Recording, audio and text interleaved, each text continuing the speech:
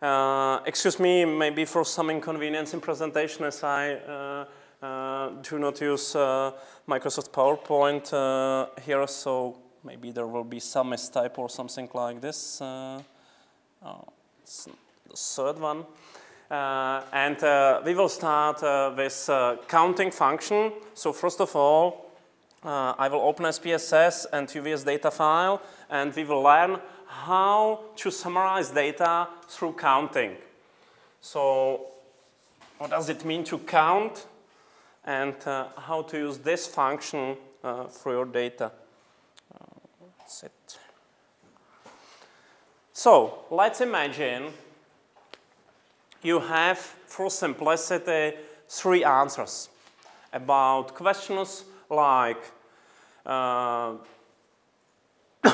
do you visit football matches? Yes or no? Do you visit ice hockey matches? Yes or no? And do you visit, for example, ice figure skating? So let's take football, ice hockey, and figure skating. And individual respondents, let's name them A, B, C, D, can give you different answers. For example, the first one, he or she is mostly keen on every sport he or she can go to visit. So answer is yes, yes, yes, or 1, 1, 1 usually in classical coding. The second one is just opposite. So no visit at all, 0, 0, 0. The next one may be some mixture, football yes, ice hockey yes, but no figure skating. And the last one may be some lady interested in figure skating, the pattern like this one. And you can use maybe, instead of these 3 variables, and it's general approach, so you can have 10 variables, 100 variables, etc., the approach by which you can count the occurrence of special values. Here, it would be maybe wise to find occurrence of these ones. It means visiting of individual sports. So I would use some new variable, which can be called count or interest in sport, something like this. And the first respondent, as he or she visited all 3 possible sports, will get the value. The first occurrence, the second occurrence, and the third occurrence of the one, so the value is 3. So counting means trying to find occurrence of some special value or sometimes range of values in some limited set of variables. For the second respondent, what will be the value of counting of number 1? 0. It's clear. The third one, that's 2. And the last one, it's 1. Okay. And we can say, okay, maybe this man or woman is not interested at all in these 3 sports. This is slightly interested, more interested, and the most. Yeah? That's easy. So that's possibility how to find occurrences of individual values in the set of similar variables. So that's theoretical description of counting. And now let's try to use a practical example. I hope that SPSS will work at least. And let's try to find it. So if you go into transform, and the second option just after computation is called count values within cases. So that's this counting procedure. So let's choose count values within cases. And the dialogue is very, very similar to previous dialogue about computation. I think this was the last part of the last lecture. So first of all, you have to type technical name, such as count or sports or something like this, which should be assigned to the name of individual column. So first of all, let's try to define some name of target variable. What are proposals? No more than 8 digits or letters. The first one must be letter. Don't use another symbols than from English alphabet, and numbers and some special symbols such as underline. So what is proposal for the name? Count, or according to our problem, we will discuss number of groups in which you are member. So we can call it, for example, membership or something like this. So I will call it simply member. It's not functioning at all. So once again.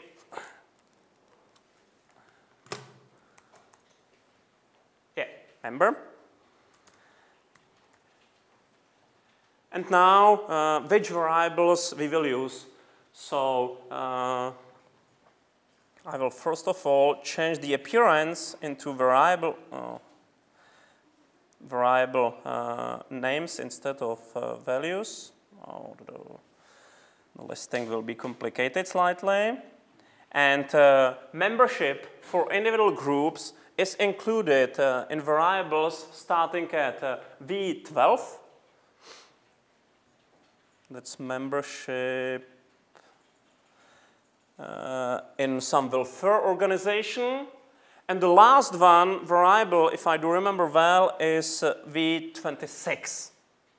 So there are 15 variables, including information whether you are a member in some special group or not. So you will take all these variables, so it means V12 up to V26, and move them to the set of variables. So V12, V13, 14, 15, 16, etc. up to 26.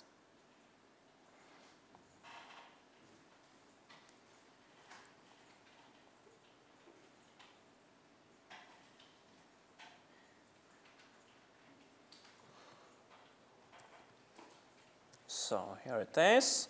So that's the list of variables in which we will try to find whether you are membership or not.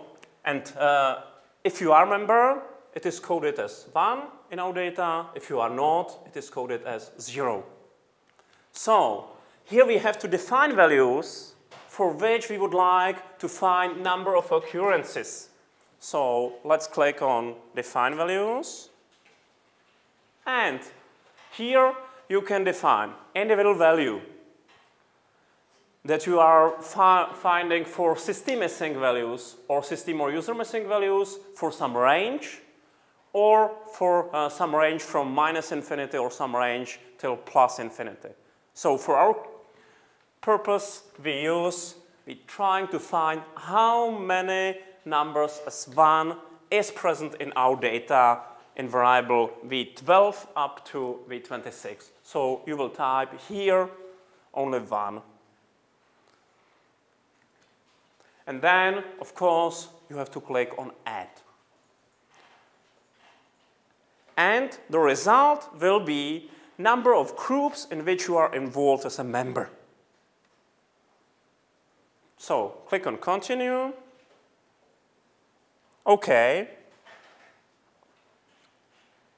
And if you go back into your data set, excuse me, for me it will be slightly more complicated step to find it. Maybe I will not be successful at all, so I will find it. So I will, instead of use some description. So let's go analyze descriptive statistics and descriptives, and go to the end of the list.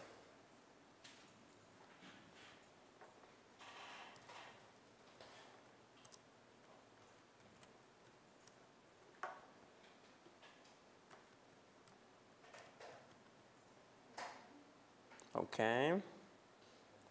And move member, and click on OK. and everything is okay. So the minimum for our new variable, which is measuring in how many groups we are involved as its members, so its minimum is 0, and maximum shouldn't exceed 15, but you can see that real maximum is 9. So somebody is member of 9 of groups which were offered to respondents. So this is possibility how to use counting for computation of new variable, which you can use for further analysis. And now the last question is, what is this variable in our typology, whether it is nominal, ordinal, or scale cardinal? What type of variable we are preparing by counting? Is it nominal, ordinal, or cardinal? It is number of occurrences in some set of data. So for example, if your value will be 8 and your friend's value will be 4, you are a member of 4 more groups than your friend. So it's cardinal variable. So by counting from original binary data, or let's say nominal data, we can create data of cardinal properties. So that's possibility how to combine data and use counting for them. So now you should know how to recode data, how to compute new variable from your variables, and how to combine data by counting. Okay. So that's it. And now I will open the first presentation, and we will discuss briefly about frequency tables. As far as I know from your homework, so most of you know something about frequency tables, so we can go through this topic very quickly, and we can only learn something new where we can find frequency tables in a SPSS environment, and I will show you also some more advanced procedure which is called custom tables, which can handle frequency tables as well as more complicated tables. So, what is frequency table? So I would say that we discussed quite a lot about descriptive statistics, about mean, modes, medians, about standard deviation, skewness, kurtosis. But frequency table is also descriptive statistics, especially for nominal and ordinal data. If you have data which are cardinal, it usually is not useful strategy to apply frequency tables. So if you have nominal data and ordinal data, it's good, but for cardinal it's not good, as the table will be very, very long and it will be quite boring to read it. There is quite a lot of information included in frequency table, as you will see below. And the basic question, of course, which can be answered by frequency table is how many respondents belong to individual categories. So counts or frequencies, this is the most important part at the beginning, I would say. So here you have a very simple example of a frequency table about the statement that society doesn't support women. That was original question, and possible answers was the scale starting at strongly agree, and the last one option was rather disagree, strongly disagree. So that's all. And here the first column in frequency table is called frequency, and it is about number of respondents for individual categories. So for example, here in our data, 15 people strongly agree with the statement. 101 rather agree, etc., etc. And at the end, there is something what is called total, and we can read here that 657 people answered to our question. Then there are two more columns, we will discuss about it. So let's go to the next column. And here the percent or percentage says what is this proportion of the first answer from all possible answers, or how many respondents are included here as the proportion from the total number of respondents. So 15 divided by 657 and recomputed by multiplying by 100, it makes 2.3 percentages. And all other percentages are included. And the next column is called proportion without missing. It's valid person. So if you will have some missing data, doesn't matter if it is system missing or user missing, as we discussed previously, this valid person will exclude all values which are missing for computation. And the last column is called cumulative percent, and it's only a very simple cumulation of previous column. So the first value is the same as previous valid percent, as you sum up only this value and nothing else. The second value is this one value plus this one, so it's 17.7. The next one is this one plus this one plus this one, it means 41.7, etc., etc. And at the end, the last row, last possible answer, there must be 100. As the sum of all these is also 100. Okay, why is it important to have such complicated table here? You may be asking about. Here you have only a very simple example of missing of data. So if you have missing data, so here are included some frequencies, some percentages, but there is a blank space here, as we discussed previously, as it is only for those who are not missing values. Okay, now some questions. If we would like to find median or maybe mode in frequency tables, whether it is possible and where we can find median, where we can find mode. So if I will go back, I hope so, it will be possible still. Yeah. So, oh, excuse me.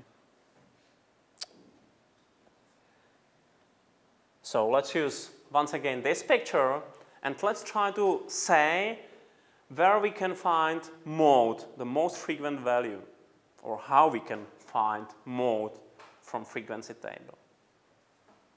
So that's very easy. We will go to this column and find the most frequent answer, and that's rather disagree. Yeah?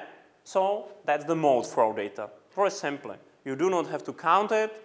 You can only have a look at frequency table, and that's it. That's easy. Now, maybe more complicated question, how to find median. So it means some value in the middle. If you make ordering of your data, or you make rank from your data from the lowest to the highest. Which column can help to find median? The first one, second one, third one, or the fourth one? Last one, okay. And where we can find median, how to find it? We can go down and try to find the first value, which is 50% or higher. And you can find it is this one. So median opinion about society doesn't support women is rather disagree for our case. Is it clear or not? Easy. Okay. So let's go further. Once again.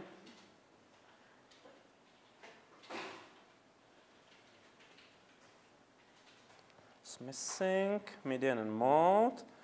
It was easy. And of course, it's nice to say that there are some alternatives for frequency tables. So instead of frequency table, you can create pie chart, bar chart, and you can do more about graphics in a SPSS environment. But currently, I would propose to use SPSS.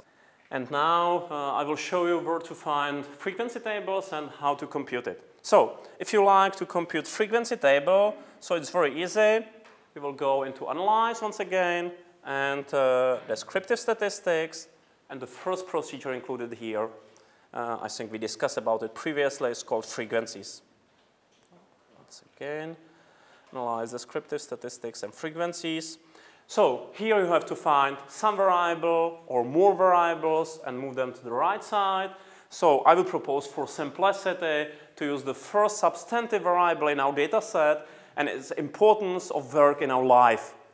I think that coding was 1 very important at all and 5 not important at all. So let's take importance of work as the variable for computation of frequency tables. And now the question is, before the analysis, which results do you expect? Will be Czech people answering, okay, the work is important in my life or not? So what do you expect? What will be proportions of possible answers at the scale from 1, very important, up to 5, not important at all? What are expectations? Especially Czech students can help us. What do you expect to find? Yeah, mostly important. Okay, so that's the beginning, and let's also go into charts, and let's ask for simplicity for pie chart. Okay, so here it is. 1 variable, and we will get frequency table, so we will be able to discuss about distribution of individual values, and we will also see chart, and we will be able through frequency table to find median, mode, etc. So click on OK.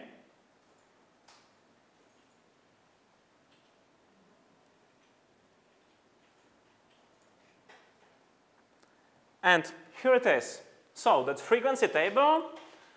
And you can see there are some NA and DK. Maybe they should be omitted from our analysis. So maybe we should go once again back and define these values as missing values. So we can do it. And then you can see individual values, very important, quite important, etc.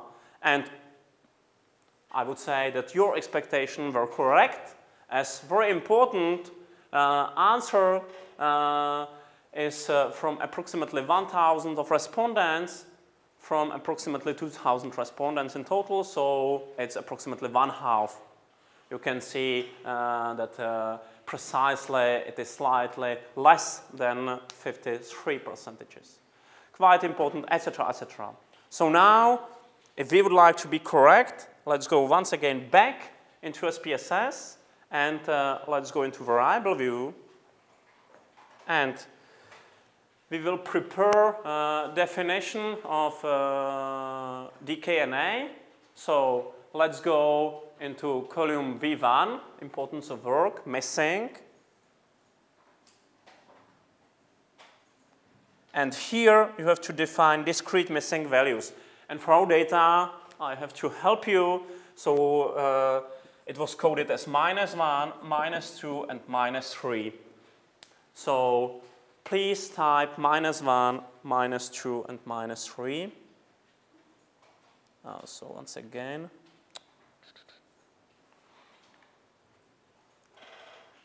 it's not, yeah, -1, -2, no, and -3. So that's it.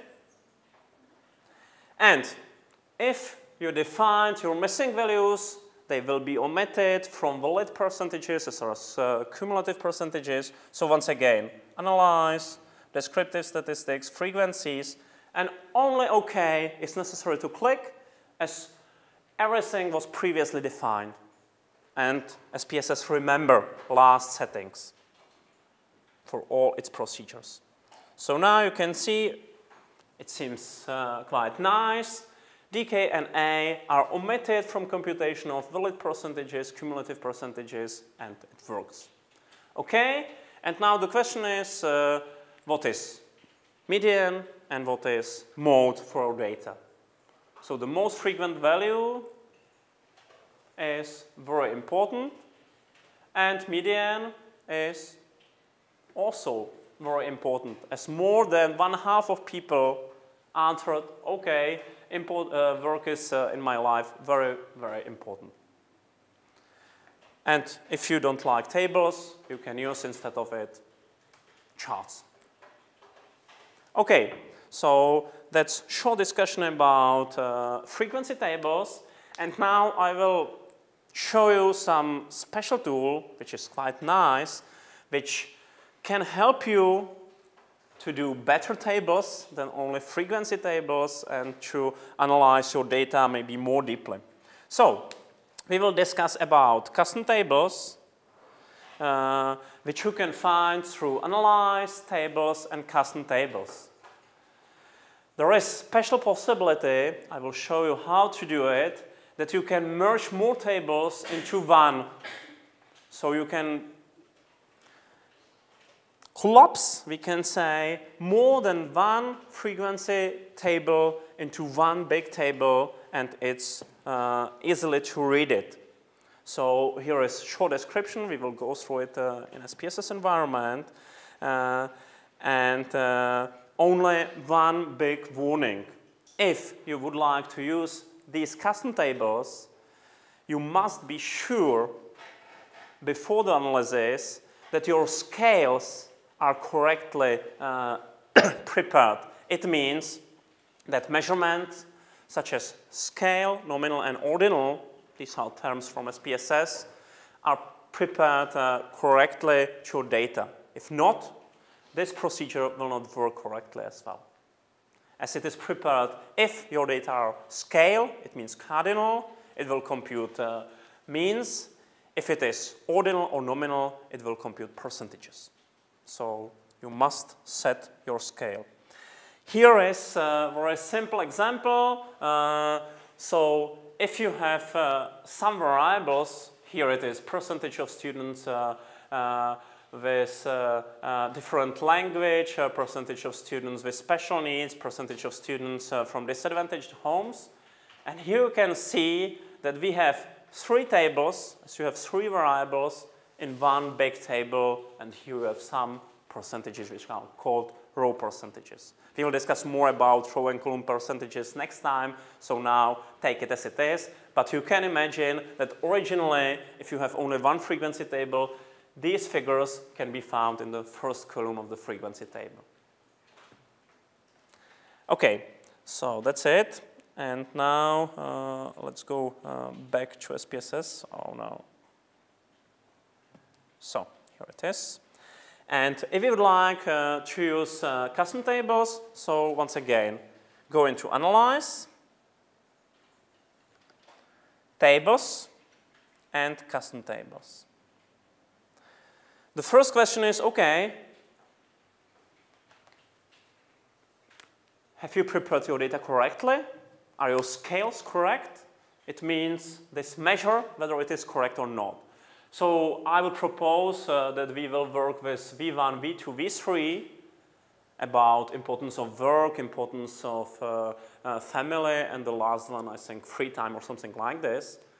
So what are scales for these 3 variables? If it is rather agreed till, strongly agreed till strongly, no, it's very important up to not important at all. So it is nominal, ordinal, or cardinal? Cardinal. You mean, yeah? No, it's ordinal. Yeah? And it's correctly prepared for us. So we do not have to change it, but if it is not prepared correctly, you have to change it. So we can say, oh, okay, that's correct. And now you can see totally different dialog. Dialog with rows, columns, and here is classical appearance, the list of all variables you can use at all. So, first of all, let's show a very easy example. If you like to use only one variable, for example, importance of work, V1, so you will take this variable, you use mouse, so you will click on the left button and move it to the row. Oh. Yeah. And you can see that by default, your result will be frequency table with only the first column, which is called count. If you would like to change it, and of course you can change it, you will go into summary statistics. And if you like not to use only counts, you would like also, for example, to see percentages. So you have to define correct percentages for your data. So, for example, here, for this table, it would be nice to see column and percentages. So you will find column and percentages and move to the right. Then, it's also not very easy to guess, but you have to click on Apply to Selection. And then you can click on OK. And I hope we will be successful and we will see something like frequency table from previous discussion. Yeah? Only you can see that by default, in custom tables, missing values are omitted from the table. So it's not included, DKNA here. Okay, so that's easy frequency table. Next step. So once again, go into Analyze, Tables, and Custom Tables. And now I would propose, okay, we have importance of work, so let's add the second one variable, which is about importance of family. So take it and move both these variables. So now it works. So you have the first frequency table and the second one frequency table for two variables. And you can see, okay, there is some mistake. Here you can see NAP, NADK. So let's go back. And what is necessary to perform? Yeah, of course. You have to go into variable view once again and define missing value for V2 and V3 as well, as we would like to use 3 of these. Option that you also can use is that you can copy this definition. You will take this one and Ctrl+C, Ctrl+V, and you can copy it. So I will take it.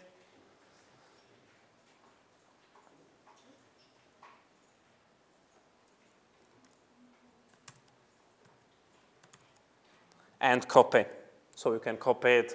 You do not have to type it.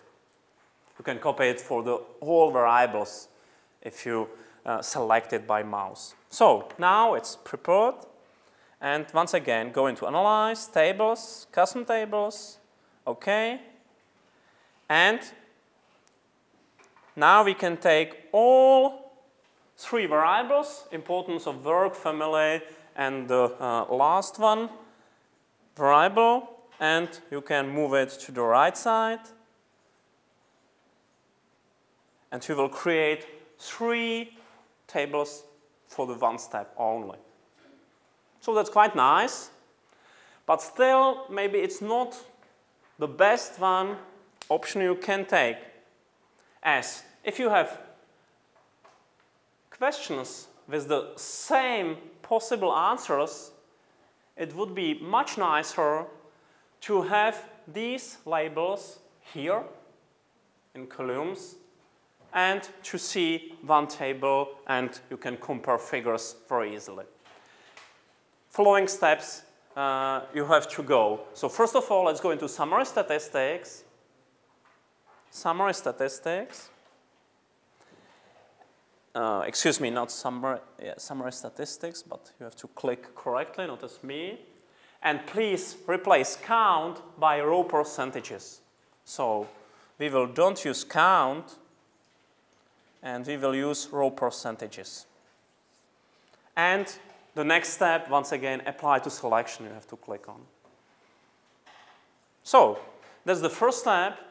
And then the next step is you will go here to category position and change it row labels in columns. And you can see now it works. And if you click on OK, that's nice. you have 3 frequency tables as 3 rows, and you can directly, for example, compare what is the most important phenomenon for Czech respondents. What is it? Work, family, and friends. And family seems as the most important. Maybe it's only a politically correct answer. I don't say this is right result about Czech society, but this is result of our survey. Okay, so that's option how to use custom tables for merging many frequency tables into one quite easy step, and I hope you will like this module as well as I like it. So, and now it's time to move forward once again. So I will open the 5th presentation, and we will discuss briefly about sampling and sampling procedures.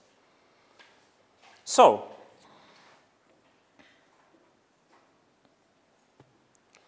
first of all, the question is, why do we carry out some samples? So, first of all, we have to use 2 terms, sample and population. So, if you carry out some social science research, you are mostly interested in some big society, in some big population. What can be the population for research? Mostly we are interested in adult people. So we would like to know what Czech adult and American adult and German adult, etc.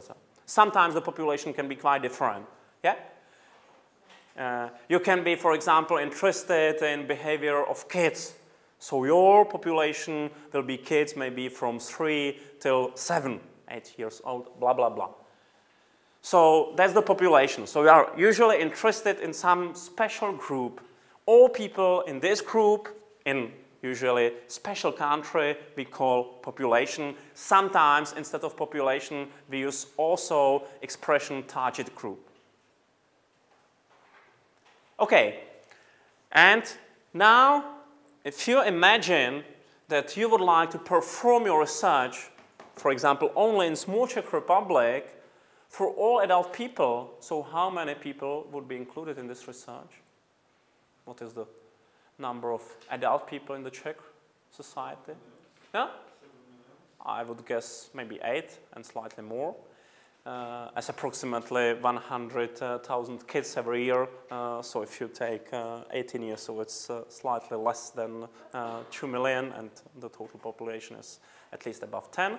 So, okay, 8 million people. Now imagine that you try to perform research and try to ask 8 million people. It's time-consuming, and I would say mostly money-consuming strategy. So it's nearly impossible. Of course, there is special research called census, which you usually try to go for every household and ask everybody. But money, money, money is the reason why we do sampling instead of asking all people from populational target group. And the problem is, okay, so we replace the population by the sample. Sample means it's only a small piece of the whole populational target group, which we will use for some basic information about the population.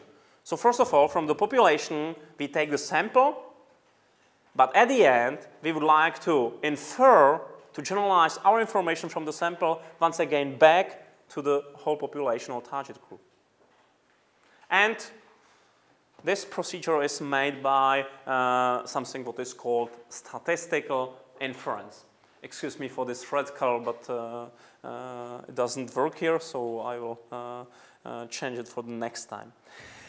If we would like to know something about samples, so there are at least 2 basic strategies how to perform sample.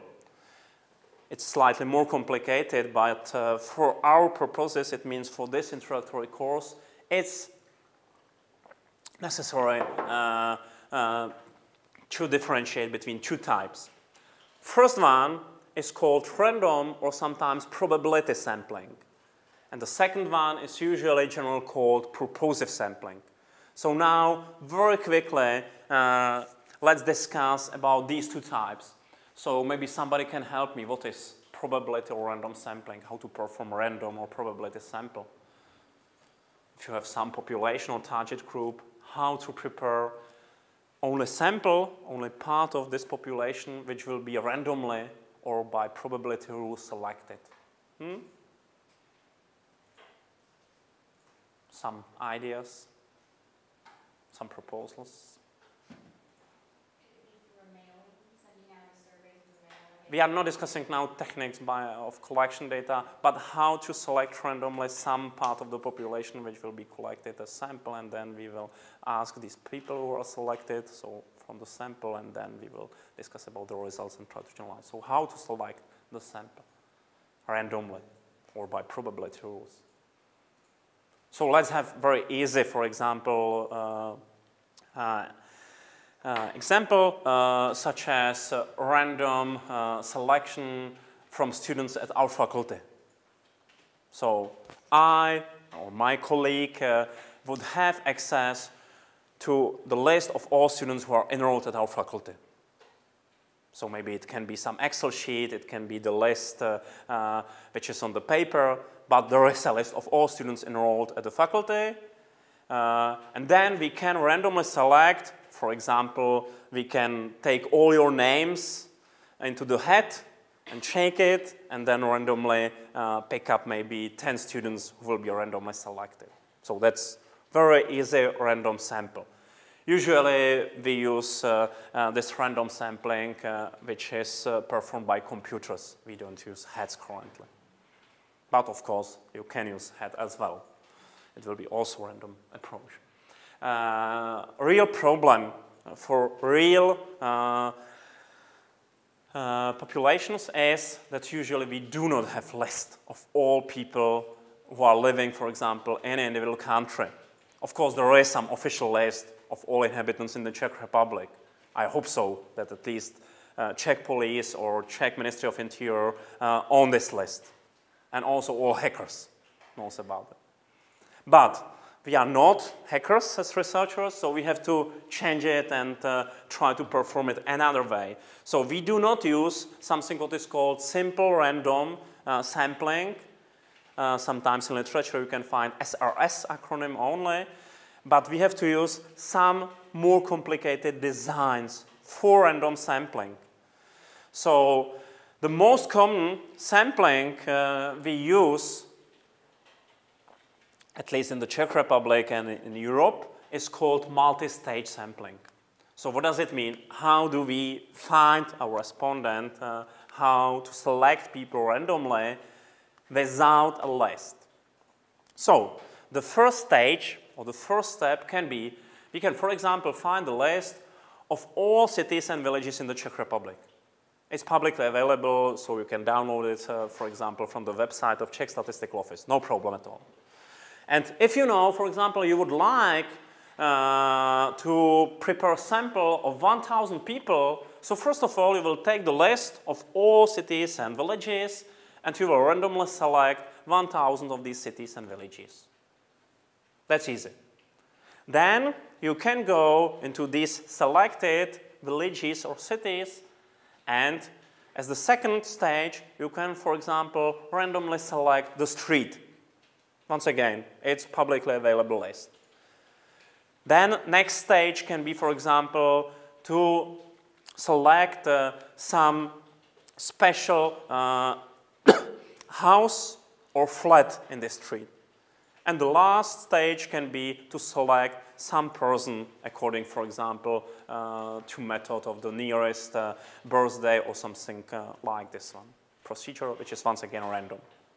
And by 4 stages, or maybe sometimes more stages, you will randomly select people at the end. And all these procedures are covered only by the random process. So there is no insight of the researcher, so you do not influence your results.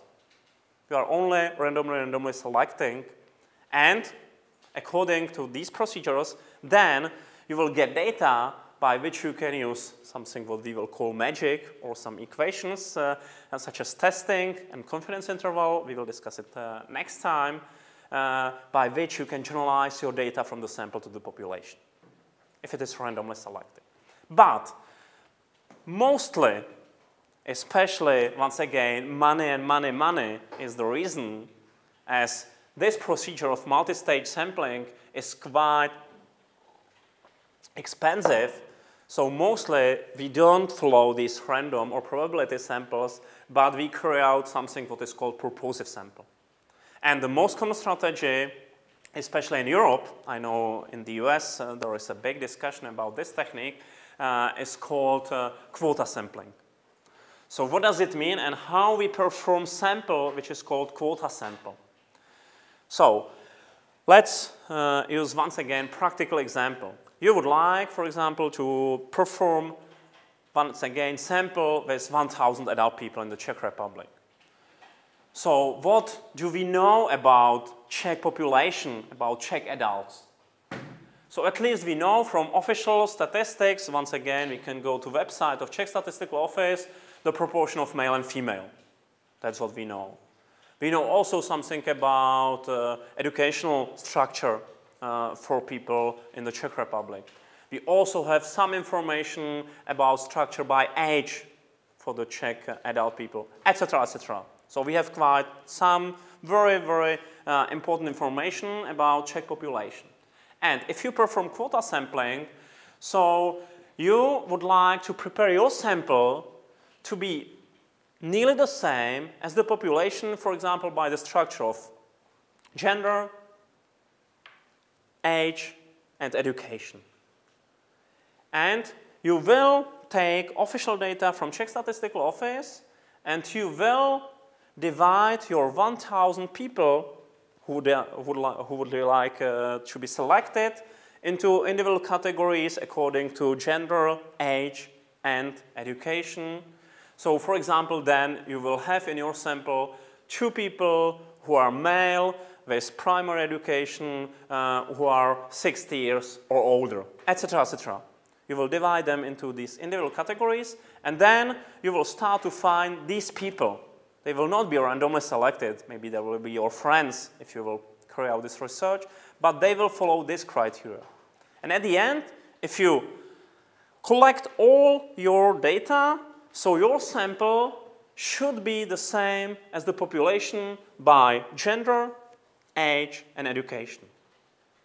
But the problem is that all other properties, for example, opinions, which you collected, can be totally different from the population opinions. But in practice, it works.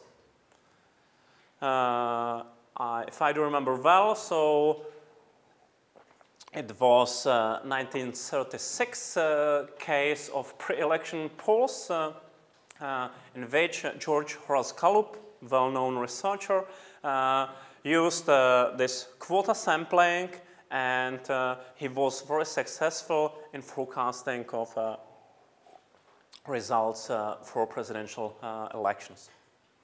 But in 1948, if I do remember well, quota samples were quite bad in this forecast, and that's why in the US they do not use it quite often in comparison with Europe.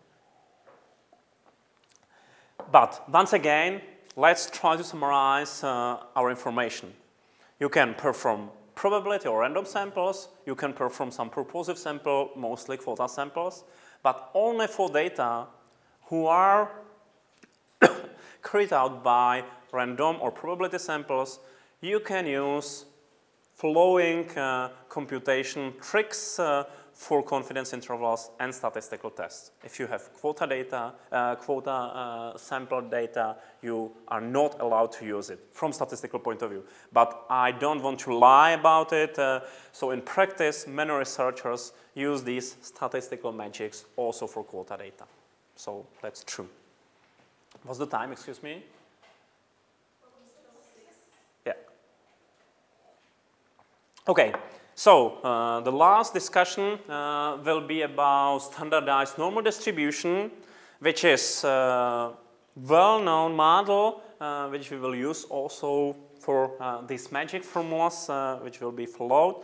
So what is standard normal distribution and why is it important? So we should say that Carl Friedrich Gauss, a well-known mathematician from Germany, is the author of this distribution, and we can say that in reality quite a lot of variables follow this normal distribution curve. I don't want to discuss why is it called normal and whether normal is correct expression for it, but it's quite nice to know something about it. Some properties which you should at least remember. So if I say standardized normal distribution, so it means that the mean for this distribution is 0 and standard deviation or variance is 1. Sometimes we use the symbol n as it stands instead of normal, and 0 and 1 for mean and standard deviation or variance. So if you will see the symbol n01, it means, okay, somebody applies standardized normal distribution. So here it is. Once again, excuse me that these colors doesn't fit original presentation, but you can see that free office doesn't follow full office. But I hope you can see it at least at your computer. So classical curve for standardized normal distribution is like this one. So sometimes in English we call it bell-shaped curve. As French people are usually sometimes strange and they have to use another expressions they use for this distribution description as it is hat. So let's take it as it is. So you can use bell curve, hat curve, it's up to you. So it is symmetrical, 0 is standard deviation, and then we can take some ranges. So if you take the range +1, -1, so this range, so this space, covers approximately 2/3 of all values. If you take the range, which will be plus and minus 2,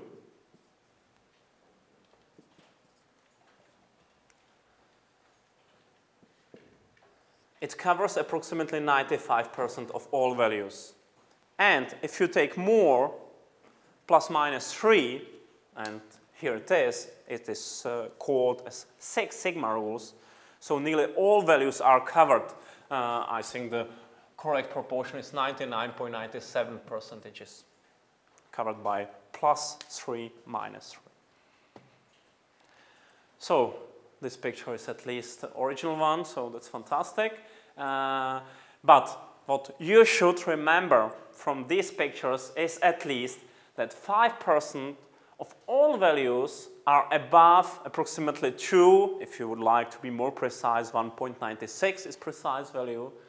So here you have approximately 2.5%, and here below -2 or -1.96. Once again, 2.5%. So 5% outside this range and 95% inside this range. So this is maybe the most important part, and you can here see another parts which are covered by previous picture. So, and I think that's all for today. Discussion about sampling distribution will be slightly longer. So thanks a lot for coming, and your homework should be very easy to guess. So let's try to take some variables in your data file and compute frequency table and interpret results.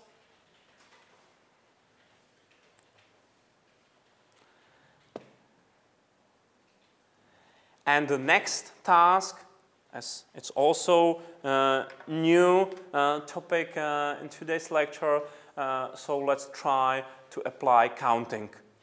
So let's try to take some set of variables and let's try to apply sampling.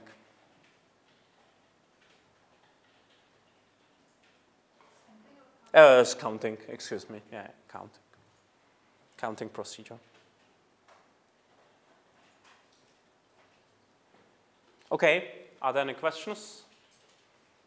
Okay, enjoy quite nice autumn. As far as I know, there is a forecast that at least for 1 week it will be very nice weather, so enjoy nearly summer, I would say, in the Czech country. And next time we will discuss about magic formulas for generalization of your results from the sample to the whole population. So that's all.